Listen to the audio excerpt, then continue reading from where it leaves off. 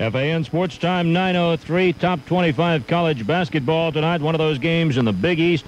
Villanova tried for the upset as they took on 15th-rated St. John's at the Spectrum.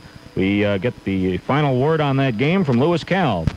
John, it's just ended. The Redmen of St. John's have defeated Villanova by a score of 64-58, hanging on late in the ballgame. St. John's opened up a comfortable 15-point margin with 12:30 to go. It was 44-29 before Villanova made a run. Some productive offense from Chris Walker hitting a couple of threes. Greg Woodard, who had unofficially 14 points in the ballgame, also contributed down the stretch as a Chris Walker three-pointer cut the lead to 59-58 with just under 2 minutes to go. But the Redmen were able to hang on and open up the final margin of 6 points at the end, 64-58. Live from the Spectrum, Lewis Kalb on Sports Radio 66 WFAN. Also in top 25 action tonight in the second half, Kansas State holding on to a 35-32 lead on number 3 Oklahoma.